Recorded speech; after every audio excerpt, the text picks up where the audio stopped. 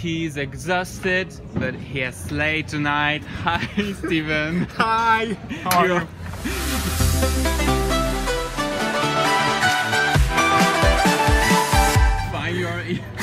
How are you? I'm very fine. I'm exhausted, but everyone is. I'm very happy, and I'm very happy. What was the differences between the semi-finals and the final tonight for you? We tried to upgrade the stagings, and I think the show was I have like several persons like telling me the show was a level up, so I'm very happy, and it's all about emotion to me. Like, we've observed that Bilal changed his staging tonight.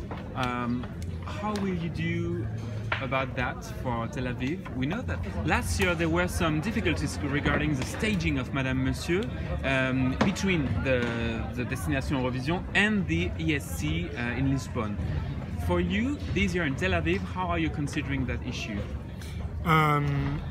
Well, I have the experience of the Junior Eurovision, and I work always the same. I want to know exactly who's the production guys, so I want to keep talking to them and have all the possibilities that we can have on stage there, and I'm sure it's going to be fine.